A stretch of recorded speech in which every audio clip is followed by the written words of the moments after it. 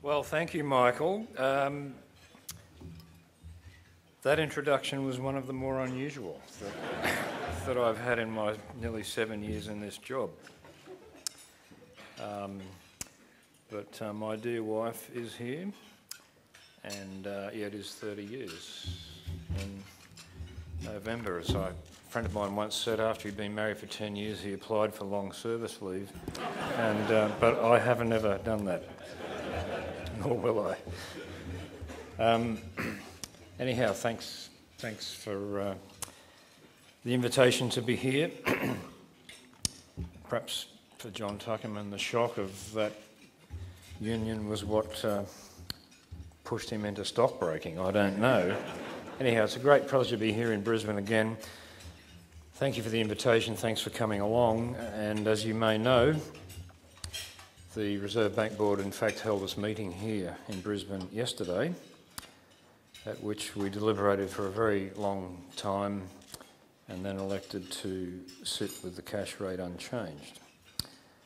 I don't propose to comment in any detail about that particular decision because, as you know, we released a statement afterwards, and you'll have the minutes in a couple of weeks' time. What I do want to do is to step back a little bit from that and look at the broader picture. Firstly, by looking back a little bit over a period of time, and then looking forward and contemplating some aspects of the challenges that we face. The economy grew at about its trend pace through 2012, but more of that growth was in the first half of the year than the second. And so it slowed a little in the second half.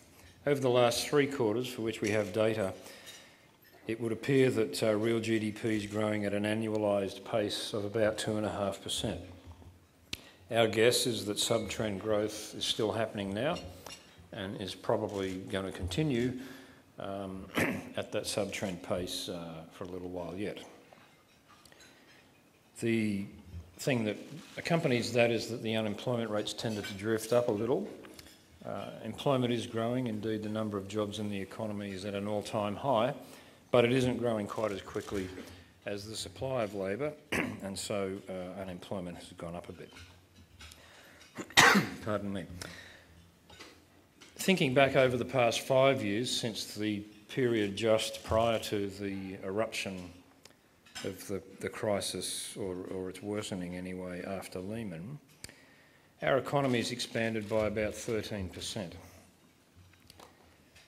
The corresponding figure for the US is 3%, and for Japan or the UK or the Euro area, that calculation still has a negative sign before the number, so their economies are still smaller than they were 5 years ago. Some of our Asian trading partners and neighbours have done fairly well also. Korea's growth is about the same as ours. Singapore a little faster, 18%. And of course the real standout, despite frequent agonising over the Chinese economic story, China's GDP is 50% bigger today than it was 5 years ago. Their growth rate has moderated from 10% plus for a number of years to now about 7.5%. That's what the Chinese authorities have indicated they want to achieve. They seem to be achieving it. Most of the data we're getting from China are consistent with that. It's worth noting that while Australia has done relatively well, if you look at other advanced countries, the average growth rate over that 5 years is about 2.5%. For the 10 years up to 5 years ago, the average growth rate was 3.5%. So we've slowed down. Of course, in that preceding decade, we were using up spare capacity in the economy. Unemployment kept declining, and that was the nature of that phase. Today, of course, unemployment is a little higher than it was 5 years ago. They're still quite low by historical standards. Well, there's a couple of points to make about this lower pace of average growth in the past 5 years. The first is that we were overheating by the end of 2007 or early 2008. Capacity was stretched because the resource sector was in mining boom Mark 1. It was well and truly underway, but at that stage household spending was still growing briskly. Credit growth was still in double digits and so on. So inflation picked up, and in fact it got to 5%. That was substantially due to domestic pressures, not just international ones, though those weren't helping. So they were all clear signs that we weren't going to be able to keep growing at that earlier pace. We made that point many times. It was a very unpopular point to make, actually, but that was the fact. Well, inflation did subsequently abate, as we know, but that experience showed that if there was going to be a very large pickup in resource activity, other sectors were not going to be able to continue on the track that they had been on. The second observation is that similar declines in rates of growth have been seen among other countries, even the ones who negotiated the crisis successfully. In our region, Korea, Taiwan, Singapore, Hong Kong, New Zealand, Malaysia, all these countries have seen average growth post-2008 slower than prior to then, in some cases by more than 2 percentage points. So we seem to be part of a broader pattern there. It's true that we've benefited a lot from China, but so have many of those other countries. And the fact that no other country seems to have managed to return to the pre-crisis rates of growth, I think is highly suggestive that some of that growth was being driven by forces that weren't going to be sustainable. And maybe that's a conditioning factor that we need to think about when we contemplate our own growth aspirations, and particularly the way we might seek to achieve those aspirations.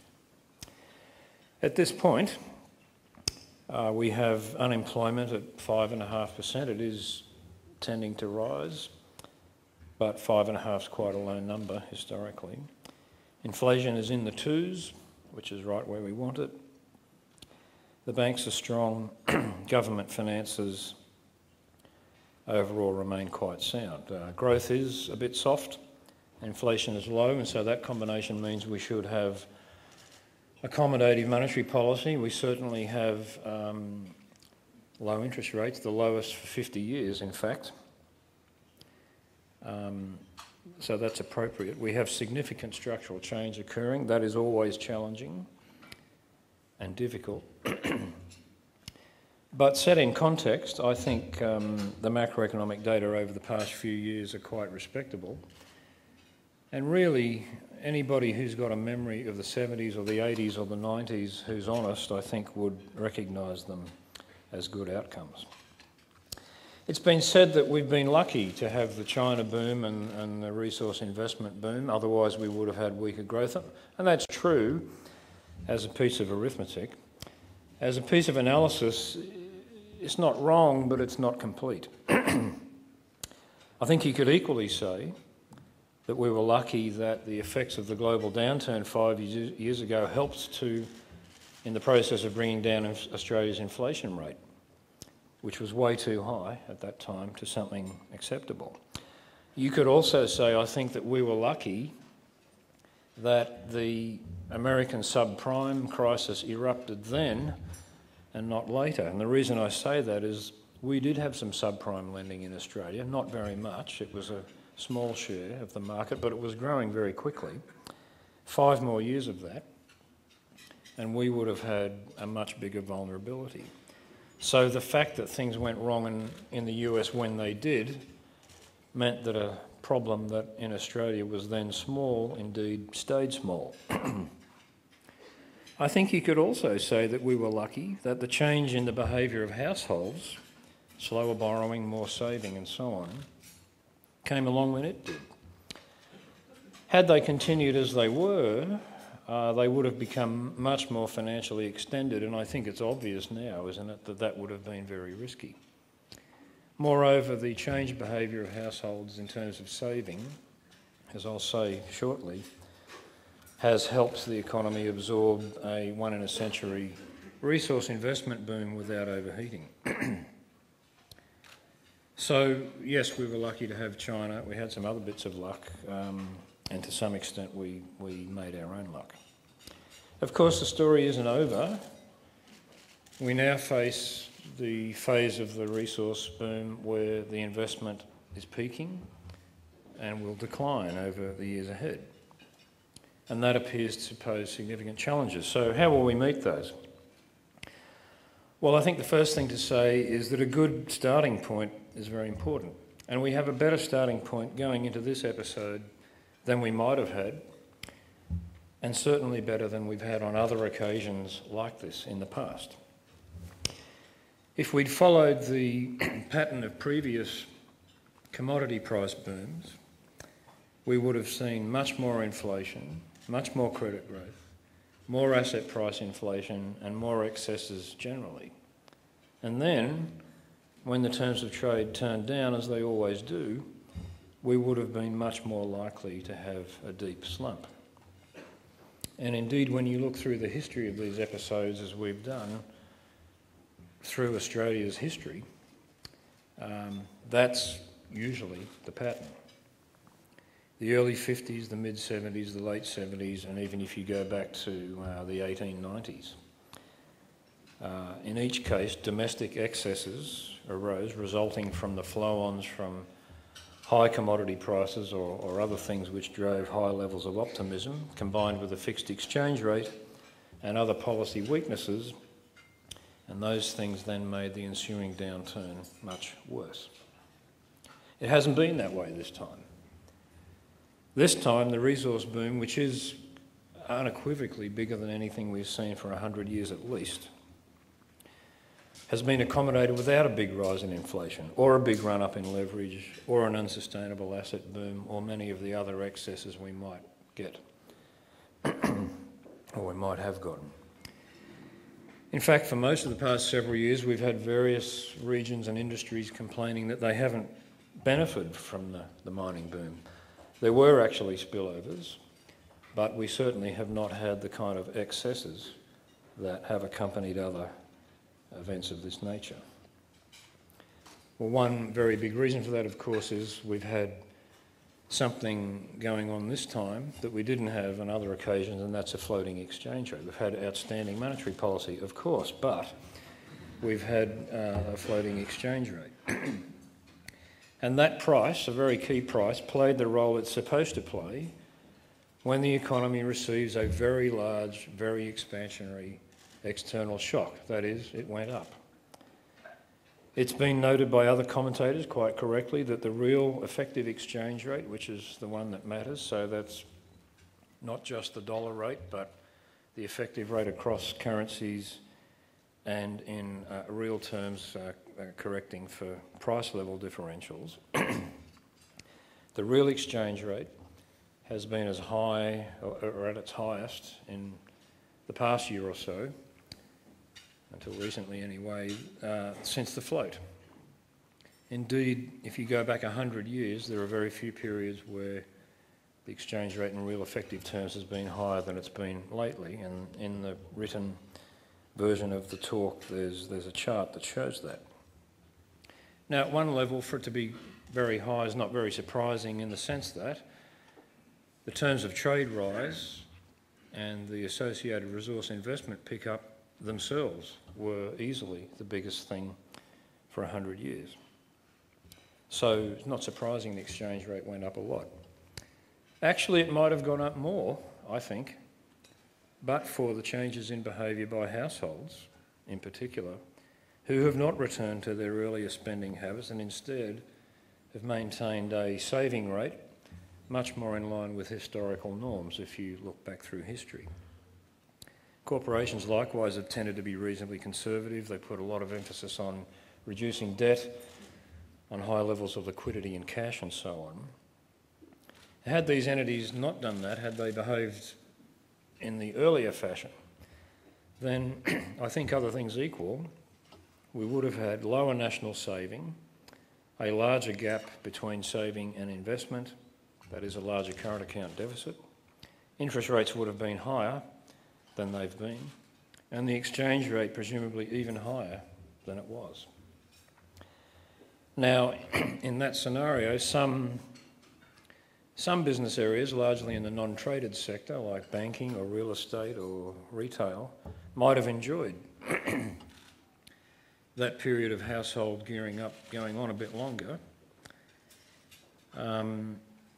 But I would conjecture that other sectors, trade-exposed ones, would have had an even harder time with an even higher exchange rate than they have in fact had over recent years. Moreover, we would, I think, in that world have been more exposed to the effects of the decline in the terms of trade that, of course, we're now seeing. So the more cautious, or more accurately, more prudent behaviour of households, together with some genuine caution by many firms, has been a force which has helped the economy accommodate a 100-year high in resource investment. In a sense, higher saving by the private sector has helped to fund the resource investment boom at lower interest rates and a lower exchange rate than would otherwise have occurred. I'm not convinced that we should lament that set of outcomes as much as we seem to. That's not to deny at all that for many areas of the economy the exchange rate has been, quote, too high, unquote, given the level of costs and productivity that are in place. Realistically, though, it's the nature of the shock we experienced, which is a relative price shock, that certain high cost and or low productivity parts of the economy would struggle with the implications of a terms of trade gain. In fact, I think even if the exchange rate hadn't risen, these sectors would have struggled. If you think about it, even if, let's suppose the exchange rate had stayed at 70 cents, but in that world, the resource companies would have had even higher expected profits, even more capacity to bid away labour and capital from other parts of the economy. Inflation of wages and prices would have been higher, and in the scramble to keep up, I think many of the same companies that have had difficulties in recent years would still have had difficulties keeping up in that world. Admittedly, higher general inflation can, for a while, conceal problems because everybody's nominal revenue rises faster, so it's less obvious where the problems are, but that only lasts for a while. In the end, relative prices had shifted, and at any exchange rate, some sectors were going to find that to their advantage and others to their disadvantage. And of course, taking the inflationary route, had we done that, would have left a much bigger legacy of problems to come home to roost over time. Having said all that, the exchange rate was, I think, too high for a period. It's no secret that I, for one, and I think this is obvious from the things we've said before, I've been surprised that the foreign exchange market has taken as long as it has to reflect the fact that the terms of trade peaked some time ago, in fact nearly 2 years ago. In the end though, market-based exchange rates do adjust, eventually, and they usually do it in a less disruptive way than exchange rates which are artificially held. A flexible exchange rate is an important part of the adjustment process over all phases of the cycle, and it remains very much to our advantage that we have one. And I think if the exchange rate needs a lower exchange rate, it will probably get it.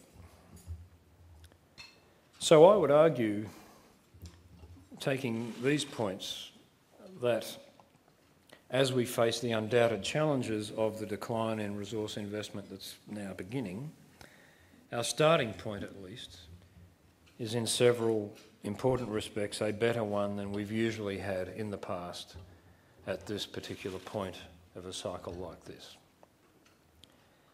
A starting point is just that, of course, not a guarantee that everything will be fine. It's a necessary condition, but not a sufficient one. And it's understandable as we go into this phase that people were going to ask, well, where will the growth come from? We've had all this growth from mining. Where will it come from now? Actually, it's worth recalling, and the conventional discussion is indeed asking that question. It's not that long ago people were worried that there weren't any positive spillovers from mining, or maybe the spillovers even were negative and would have been better off never to have had the mining boom. We seem now to have gone to a position where, oh, well, there were positive spillovers after all, but they're going to go away, and so we'll have a problem. And so it's natural to ask, where will the growth come from? That actually is a question which periodically recurs at moments of uncertainty. There's a bit of grey hair here, so some of us are old enough to remember, or no hair in my case, old enough to remember the aftermath of the early 90s recession. 22 years ago now, there was almost despairing pessimism about economic prospects. The unemployment rate was 10, reaching 11%, and there were many people who felt that we were destined for double-digit unemployment for a very long time. In fact, as we now know, we were on the cusp of 2 decades of very good economic performance compared with either our history or the overseas standards. And at the end of that 20-year period, our country's reputation, relative standing for economic management has improved out of sight from where it was back then. Who predicted that? Well, not too many people that I can think of. Moreover, areas of the economy that we don't normally think about have proven to be the major drivers of and participants in that growth. In the 21 years from the end of the recession up to the middle of 2012, and that's the last observation where we have the annual data by industry, which are the reliable ones.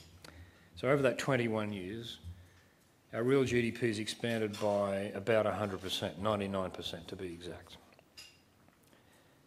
Anybody care to guess how many percentage points of that 100 came from manufacturing? 15, anyone? Anyone want to guess? The answer is 3 out of the 100. That's not to denigrate manufacturing at all. The largest contributions came from financial services, 13 points, mining, 10, construction, 9, and professional services and healthcare, both 7 or 8 points each. The category called Other is usually prominent in this calculation as well, and it's a usual rule of data that a lot of the action is happening in Other. And when you think about it, that you'd expect that, because that's the nature of a dynamic, evolving economy. New things are happening that we don't read about in the papers, and we won't for a few years. And so that's quite important. Over that same period, the number of jobs has gone up 50%, and around 2/3 of that increase is attributable to household or business services of various kinds. In other words, most of the time the answer to the question, where will the growth come from, is that only part of it will come from the older established areas that we're used to thinking about, and a fair bit of it will come from new things, some of which we're only dimly aware of. And as I say, that's the nature of a dynamic and evolving economy. That's a structural point, it's not really a cyclical one. And some of the old established areas will still be cyclical, but it's worth keeping in mind, I think, as we go through these next few years. If we look at the current conjuncture in the standard economists' expenditure account space, consumption, investment and so on, there are some key areas which are actually well placed to expand, I think, once they have the confidence to do so. That's the critical thing, and I'll come back to that, the confidence. Business investment outside of mining is actually quite low right now. As a share of GDP, it is above its early 90s recession lows, but not much. So many companies, rather than extending themselves, have been quite conservative, as I said earlier, in recent years, and they're sitting on quite a lot of cash. It's hard to believe, actually, that configuration won't change, and won't need to change, in fact, at some point over the next few years. Likewise, housing investment's been unusually low for quite a while, with households intent on reducing debt and so on. Households, in fact, have accumulated quite a deal of cash. If you look at the community's holdings of monetary assets, it's not so fashionable to look at monetary aggregates these days, but if you look, holdings of monetary assets are actually rising quite solidly over the past couple of years. So the population, in fact, has quite a bit of cash.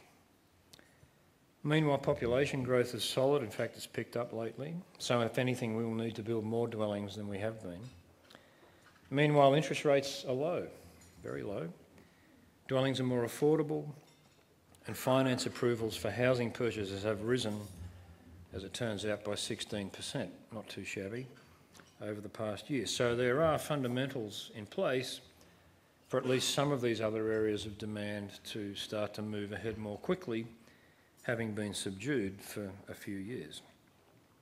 Now we have to add two things to that. The first is no one can stand here and pretend to you that they can fine-tune the handover from mining to other things. We have, in fact, had a few handovers over recent years, if you think about it. There was a handover from private spending to public when the GFC happened. There was then subsequently a handover from public spending as a big driver to mining investment a year or two later. And those handovers, in fact, happened largely successfully. That's not a guarantee that the next one will at all. But it does mean, I think, that we shouldn't assume that a handover won't occur. But we can't fine-tune it. The second thing to say is that a lot depends critically on confidence. Confidence, that intangible thing, difficult to measure and certainly very difficult to increase it. We're talking here about the confidence that the future will be good, that innovation's worth trying, that there'll be consumers for products or new products, that a risk is worth taking, that kind of confidence. And, well, all of you know that it seems right now that that kind of confidence is a bit subdued. To the extent that those subdued animal spirits reflect global issues, which they must to some extent, well, there's not much we can do about that other than tend to our own national affairs as diligently as possible. More generally, while there are various ways that policy measures can easily damage confidence, there isn't, I don't think, a simple policy lever that you can pull that will suddenly create confidence. Rather, confidence-enhancing conduct of policies really involves, I think, having well-established frameworks and consistently over time acting in accordance with those frameworks. That, I think, is the way to generate a sense of confidence in the community generally and in the business community that we all know where we're going. The Reserve Bank, of course, has a well-established monetary policy framework, inflation targeting, flexible inflation targeting, that we have been pursuing now for more than 20 years. Guided by that, we will, I think, be able to continue to do our part, consistent with our mandate, to assist in the transition in sources of demand that the economy needs. We can't fine-tune that, and I'm not going to pretend we can, but we will do what can reasonably be done by the central bank. The conduct of other policies, likewise, needs to be principled and consistent. Notwithstanding the difficulties of achieving a budget surplus in any particular year, and that's always going to be hostage to what happens in the economy that year, the vagaries of forecasting and so on, there remains a strong commitment to fiscal responsibility in Australia across both sides of politics, even if they differ on how they might achieve that sustainability.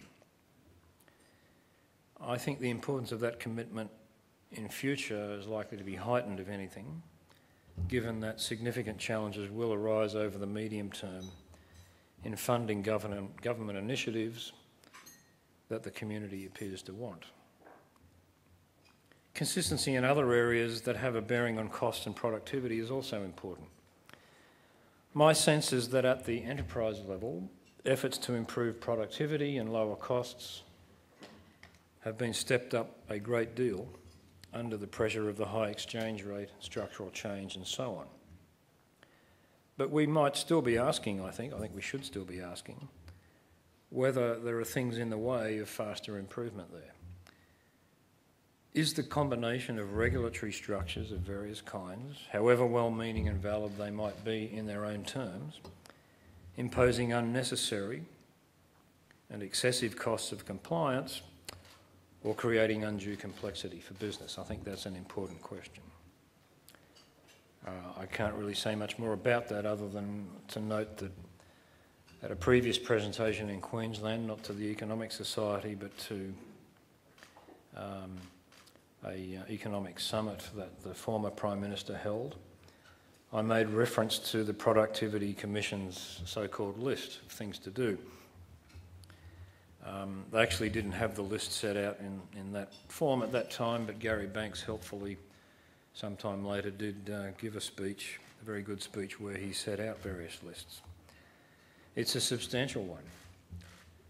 The good thing about it being substantial is it says that there's a lot of things we can do over time to foster the improvement in living standards we all seek, and that's critical, of course, given that the terms of trade are no longer rising, so that source of growth in living standards is now past. Well, to conclude, we have, I'm afraid, continued to live in interesting times. Many quite big challenges have been faced over recent years, but significant ones lie ahead. I don't think anybody can pretend that these things will be simple or easy, but prudent policies within the right frameworks and coupled with private initiative that responds to the right signals can, if we're prepared to accept those requirements, provide us with reasons for confidence about our future. Thank you very much for your attention.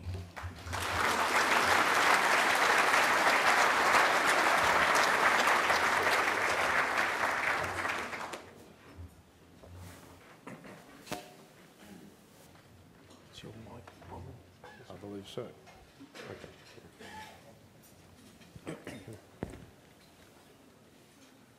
So what we'll do now is I'll open with the kind of question that only economists can understand. But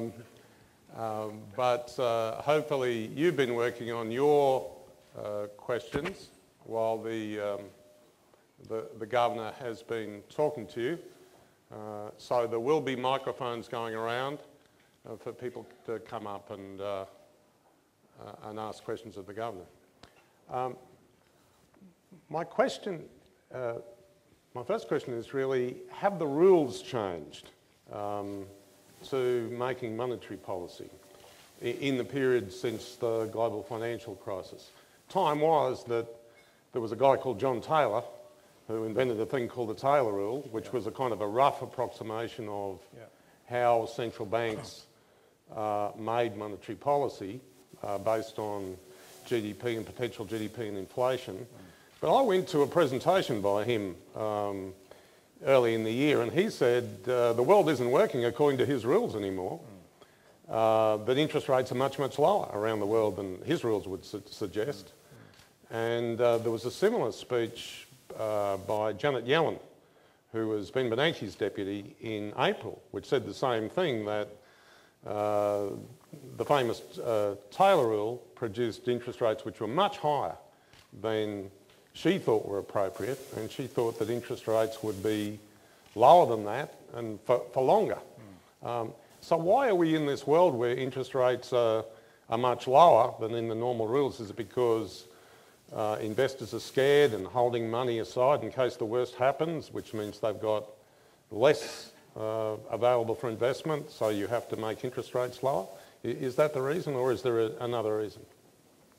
Well, I think it's correct to say, as you do, that certainly for the US, the Taylor rule would have, actually it goes back a bit further, the Taylor rule would have had higher rates in the pre-crisis period than they did have, and it's probably calling for somewhat higher rates than the US has right now.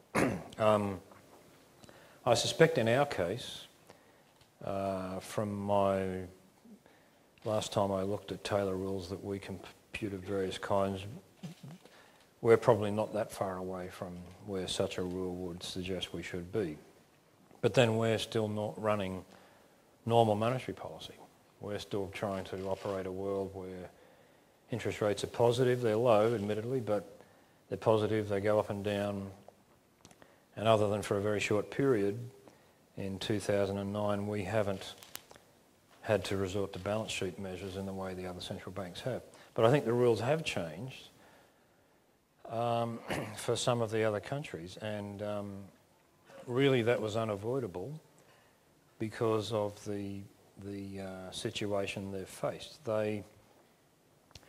Whether or not John Taylor's rule quite describes their behaviour, I guess we could debate, but at least from their own point of view, they got to zero on the rates, and they felt that they needed still more stimulus from there.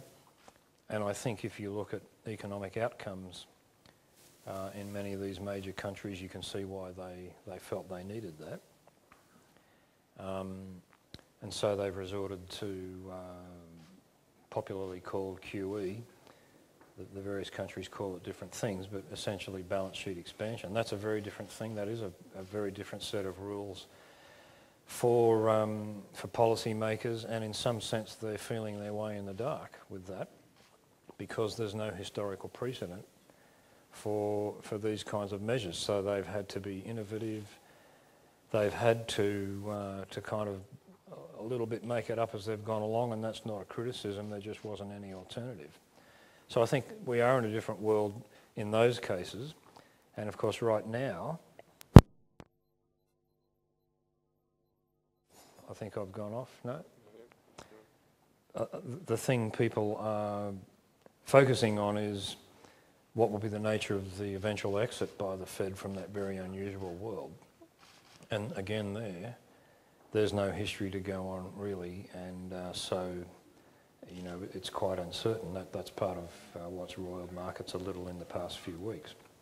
So the answer, I think, is, at least in the major countries, there are some new rules in place unavoidably because of the position they've been in. In this country, I would say we're still operating to the same rules we have for 20 years. So long may that be so. Other questions from the audience? Gillian Pearce.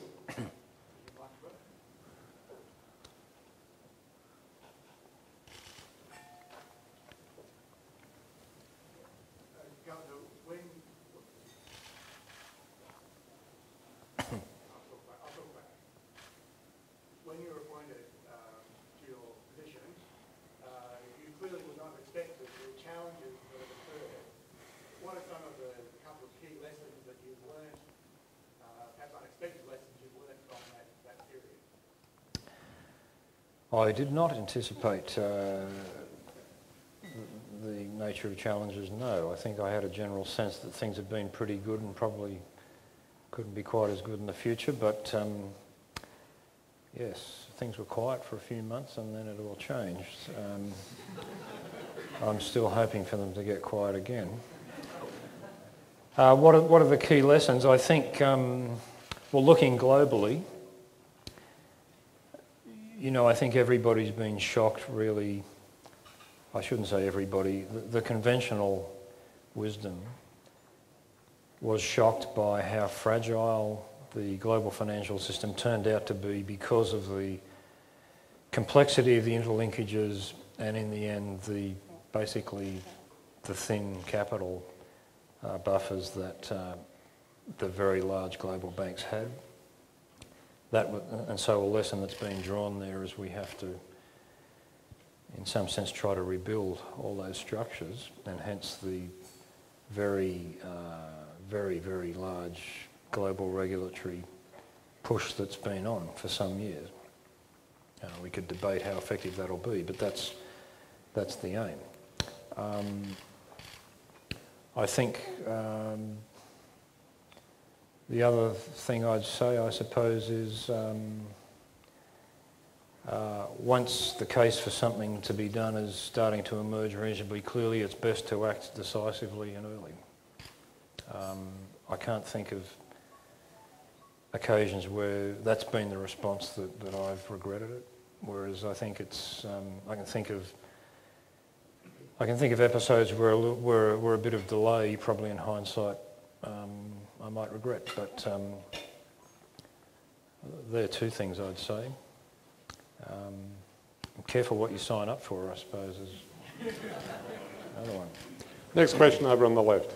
Hi. With the US, you mentioned that there's a lot of talk about the taper. I guess if things work over there, I'd suggest that what's happened there is they've sort of tried to put a bit of a fire under the economy, and there's two potential paths here. Either that fire can take, there's been some kindling and that can take off, or as we've seen unfortunately with other episodes of QE, if they take the pot off the fire, it could cool down. So I guess I would suggest that there's not an immaterial chance of the second thing happening. I don't know if it's 10% or 30%. But if that were to happen, what sort of measures are left, or does that actually mean that, you know, that approach to monetary policy has failed? Well, it's a good question.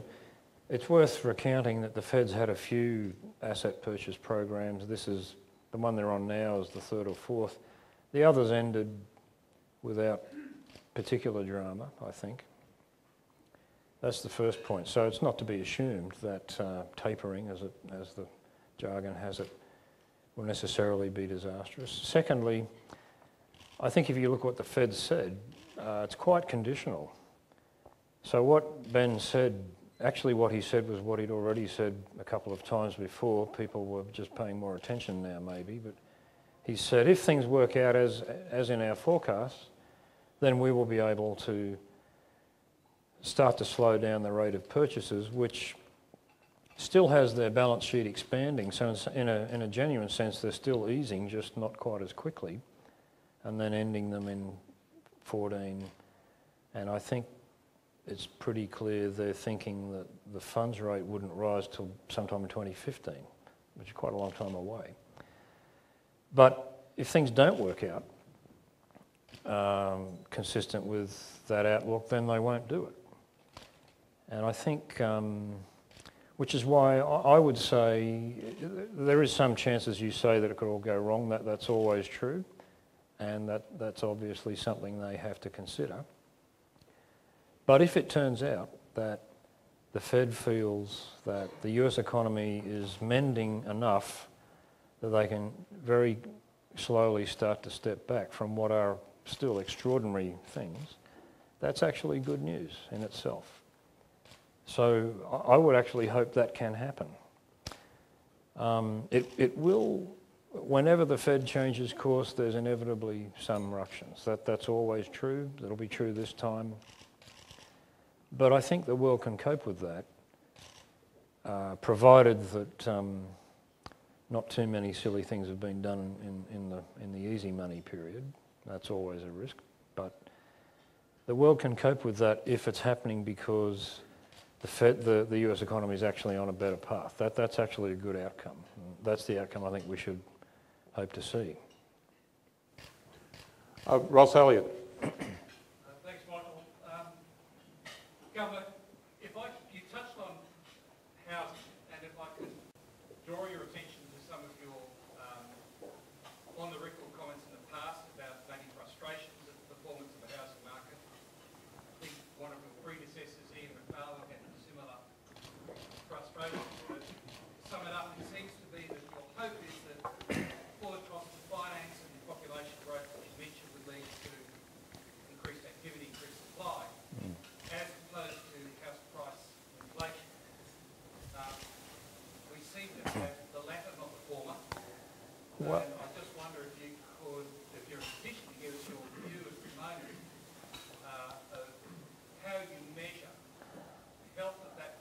Yeah. for housing and what your ambitions are? Well, I'm not sure I'd agree that I don't think we only have rising prices. We do have that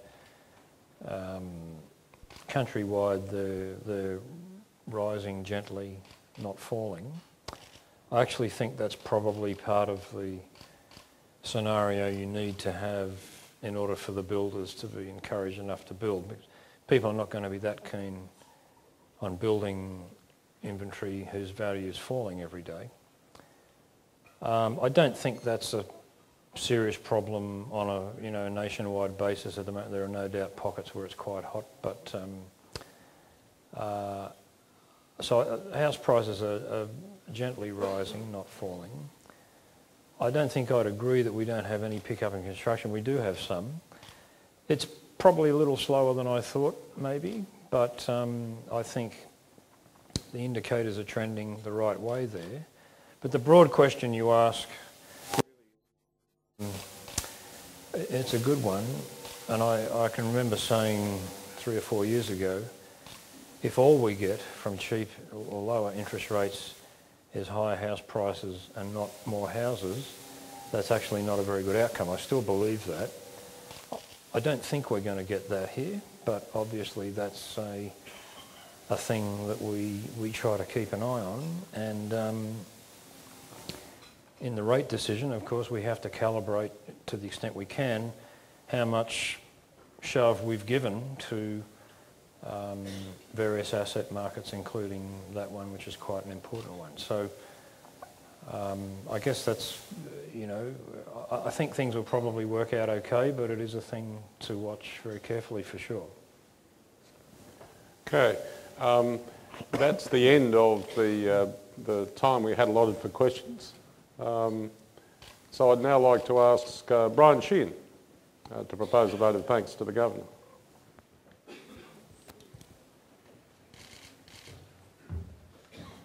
Thanks very much, Michael. I might move this up. Ladies and gentlemen, I thank you for attending the important lunch today. RBS Morgans is a proud sponsor of this event. And on behalf of my colleagues, our fellow sponsors, PwC and Support of FinCEA and the Economic Society of Australia, I'd like to thank Mr Stevens very much for his informative address. Today, the Governor has given us some rare insights into the Australian economy and in particular how it is being influenced by both domestic and international issues. Clearly, these insights are highly valued by the business community, and this is reflected by the excellent attendance at today's lunch, so thanks all of you for coming. As someone who has lived and worked in China in an earlier career, I particularly appreciate that the Reserve Bank in recent bulletins has published an upgraded independent analysis of Australia's linkages into China and provided an refreshing alternative to what has generally been American-focused research into the Middle Kingdom. For Australian business, this analysis is of significant value. China's relevance to our economy is growing, not only in areas such as resources and agriculture, but increasingly in other sectors such as tourism. And I think some of the charts in the recent bulletin are a very interesting look at if you haven't seen them. The RBA's research will hopefully enable better educated and more strategic decision-making by business and government, and certainly from our firm's point of view, a more informed reaction by financial markets to the evolving economic development of the region. There's been a lot of overly knee-jerk reaction to some of the figures that are released, I think, internationally. Certainly RBS Morgans is appreciative of this work in enabling us to provide better advisory services to a wide array of clients across Australia through our network of 500 professional advisors. And obviously our Newcastle team does not need to rely only on spiritual guidance to get us good advice going. We'd like to express also our thanks to the Economic Society of Australia who has facilitated this occasion, and we would like to thank the Economic Society for this invitation to participate as a lead sponsor. I will say that next year, hopefully, if we're a sponsor again, we might be missing the RBS name to the Morgans name because, as you probably read, that the Morgans people have bought out RBS from the business and are now 100% owned as a Queensland business and entered into a strategic alliance with CIMB from Asia. So that will be all unfolding in due course. I think Mr Stevens first presented to us some 2 years ago, and following that presentation we received very much positive feedback, and we requested he make this lunch a regular feature. Given his commitments, we are delighted and privileged he's returned, and on behalf of all here today, we would sincerely like to thank him for his time and efforts in addressing this lunch. Ladies and gentlemen, please join me in thanking the Governor of the Reserve Bank of Australia, Glenn Stevens.